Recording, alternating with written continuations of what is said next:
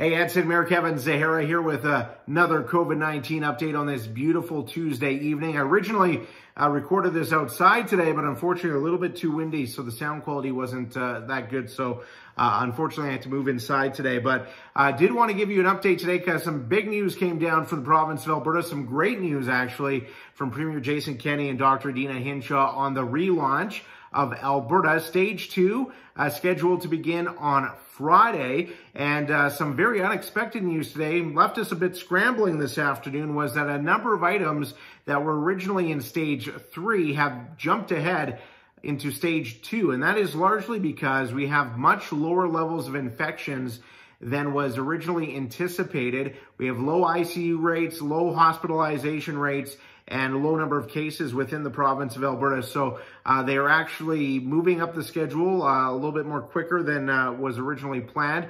So certainly good news, but we shouldn't be complacent. We have to continue to adhere to the guidelines to ensure that we don't fall back and ensure that we can continue to move forward on the reopening. Now, some of the things that restrictions are being lifted on Friday for include K-12 schools for diploma exams only and for summer schools with proper guidance. So certainly good news for students that are looking to write their diplomas.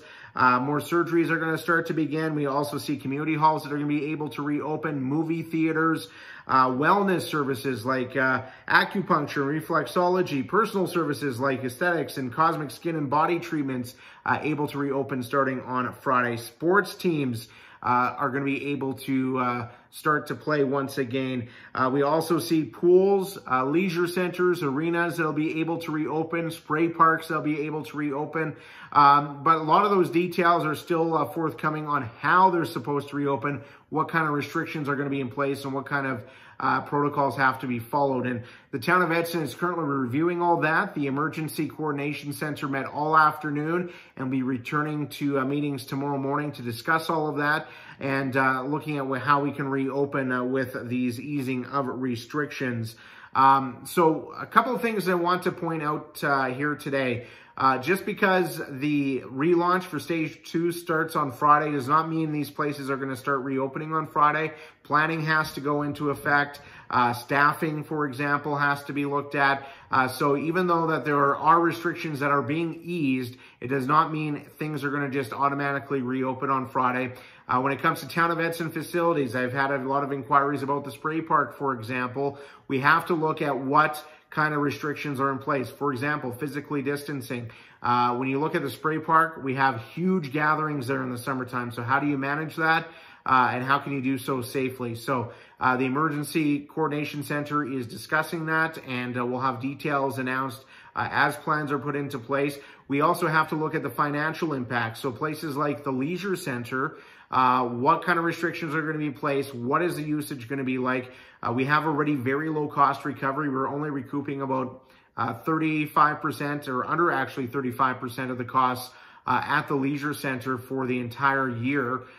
So if you don't have people using the facility and you're not able to generate that revenue, is it fiscally prudent to reopen? That's something we have to look at. We also have, of course, the emergency budget the council passed in order to save $1.8 million this year. That anticipated the Leisure Center being closed until the end of the year. At the time, we didn't know what things were going to look like with the easing restrictions. Now we're going to have to look at reinstituting some money if we do reopen. Once again, those are decisions that have to be made. The Emergency Management Advisory Committee, which is comprised all of council, will be meeting in the next while to determine whether or not we're going to be able to reopen, when that's going to happen, and how that's going to look like, and look at what administration is proposing for strategies regarding that. So with all that said, I just want to let you know that's what we're working on right now. Council had strategic planning last week. We're discussing how we're going to reopen. Obviously, today's announcement came a bit of a surprise. We didn't expect that to happen so soon. So we're going to review all that and plans we put in place to ensure that we are doing any reopening safely, that making sure that we're being following the protocols that are in place and making sure we're being financially prudent when we do so as well.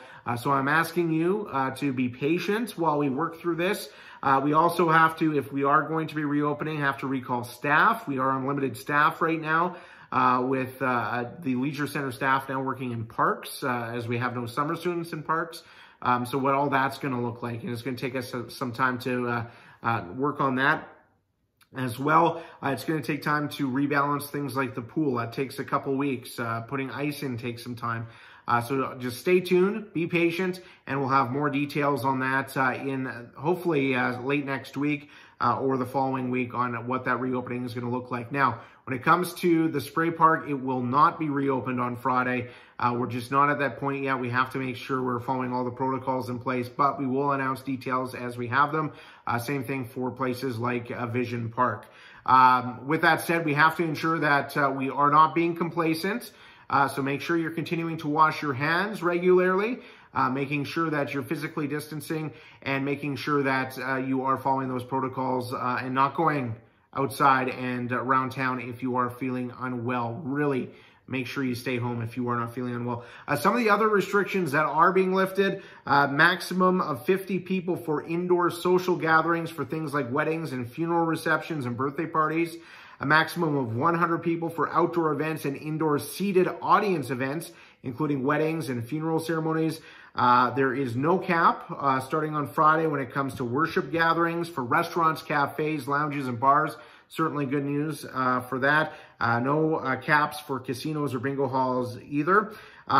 There's also more flexibility. So if you are having people over to your home, you can have up to a maximum of 15 people. And sports teams can play in region-only cohorts of up to 50 players. All these details and information are available on alberta.ca and on the COVID-19 website. You can also go to edson.ca for links to that as well. Edson, that's my update for now. As I said, we're going to have more details announced as they become available, as we put plans in place. So just be patient while we do that. And we'll have another update for you coming up next week.